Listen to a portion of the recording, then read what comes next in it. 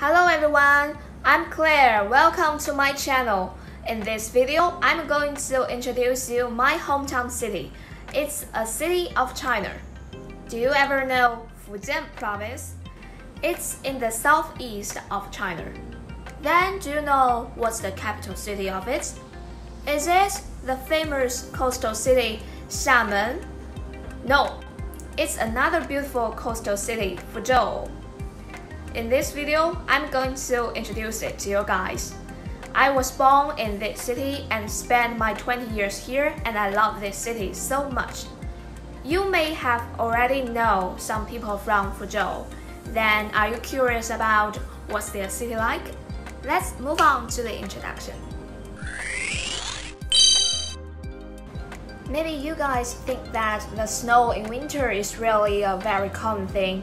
But I need to tell you that there's almost no snow in my city in winter. These are the two pictures I took in this January when I flew from Shenyang to Fuzhou. Shenyang is a Chinese northern city, and you can see that in the left picture there are almost snow everywhere on the ground. But in Fuzhou, you can see that the trees are even green.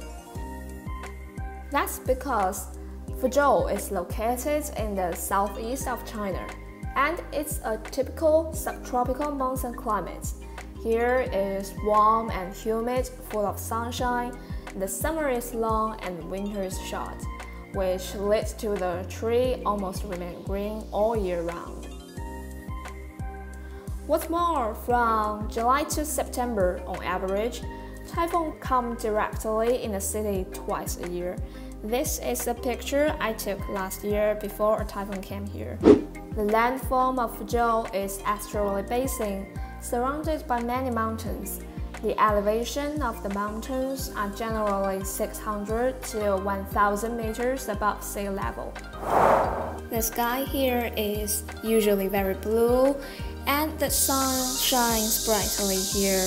The best season to travel here is from April to November. Have you ever known the name of Fuzhou-A and Bingxing? These famous people have their houses in this place.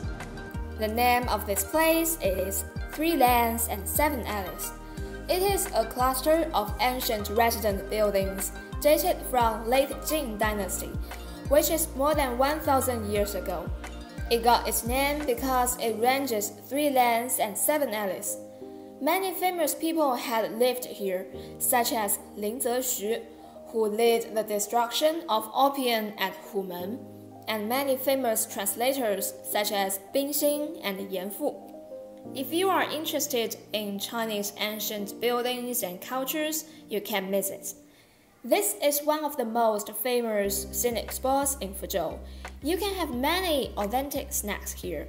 For example, you can have fishbowl here. The authentic fish balls are handmade, consisted of fish, tapioca, and pork. It is very delicious. Besides, Fuzhou also has many delicious foods. This is the most famous course, whose name is Fo Tiao Qiang. It is steamed abalone with shark's fin and fish maw in broth. And the lychee meat and guo bian hu are really delicious as well. Cuisines here are relatively sweet, and they focus on the freshness of its ingredients. After my introduction, are you attracted by the comfortable climate, the beautiful scenic spot, and the delicious food here? If you are attracted by them, welcome to Fuzhou. If you come to Fuzhou, please contact me and I will provide you more details about this city and let you have fun here. So that's the end of this video. If you like my video, please give me a thumb up and subscribe my channel. Thank you. Bye bye.